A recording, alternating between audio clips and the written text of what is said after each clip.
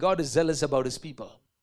God burns with zeal for His people. Hallelujah.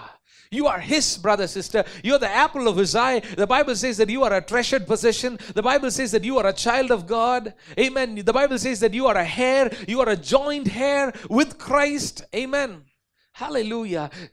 Remember your position always. Remember that you are not alone in any situation. Remember that you are not just a simple, ordinary, helpless, voiceless, defenseless person. Remember always that you are a child of the King of Kings and the Lord of Lords. Amen. Hallelujah. Remember your position. You might be looked down upon. You might be made to feel small and insignificant, and you might be crushed, and your voice might be, totally unheard. But you are no ordinary person in the sight of God.